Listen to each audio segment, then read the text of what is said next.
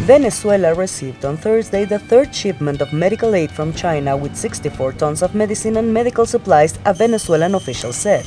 At the Simon Bolivar International Airport, Venezuelan Health Minister Carlos Alvarado said that the aid is fundamental and necessary for the national public health system.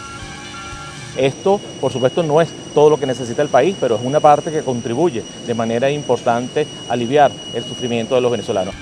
He explained that once the medical assistance arrived at the warehouse, it would be distributed through the national hospital system. This will come immediately to its destination, he said.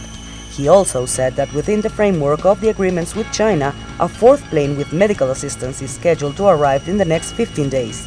The first batch of medical assistance from China, made up 65 tons of medicines and medical supplies, arrived in Venezuela in March.